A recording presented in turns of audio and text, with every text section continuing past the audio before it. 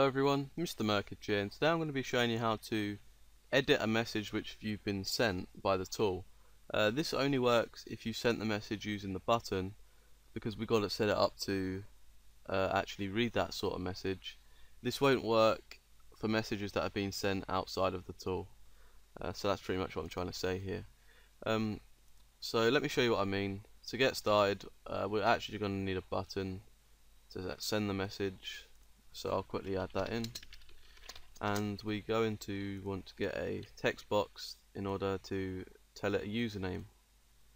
So inside this button, we basically want to create sort of something that can access the chat and get our message. So we can call this our message, and that is going to be as a Skype 4comlib.chat message.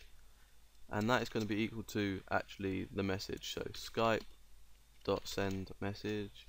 Inside here we have to give it the username, which will be the name of our text box here, which is 33, textbox33.text, and then we have to give it a message.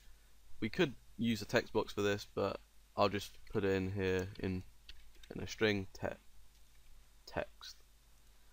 Right, so that is our message. So what this enables us to do is it will send a message, but we'll be able to access it because we'll be able to access it through our message because we've made it as a chat message and stuff.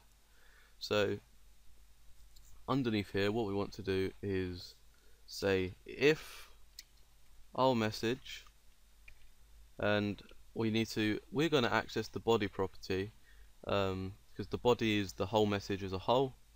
But there's a lot of other things in here that you could have a look through and test for your own use. But for the purpose of this, we're going to be using the body.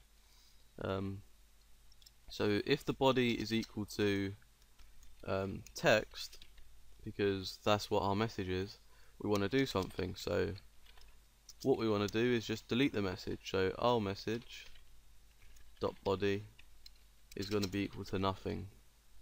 The thing is, this will happen instantly because there's no pause in between. So we want to put a pause so you get the effect and stuff. So I'm just going to put the thread to sleep. If you watched my previous videos, you'll know that this is really not the best way to do this. But for the purpose of this and showing you the example, this is the way I'll be showing you. But you want to do the wait function like I told you about previously. So while this is loading, you'll see I've been messing around with this earlier on because I was making another video but I actually failed. So I want to send a message to this bot here, my other account, so I don't have to pester anybody.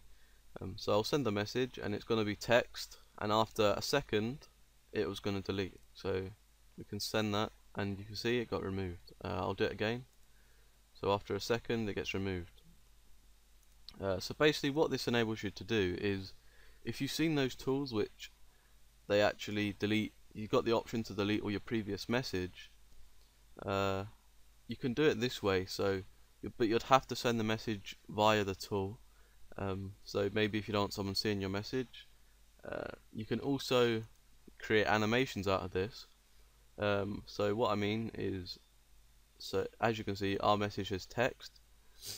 So if it was text, we could equal it to TEX, and then if it's equal to TEX, it'll be equal to TE, and so on. So you'll know it'll create the animation of spelling text in the chat.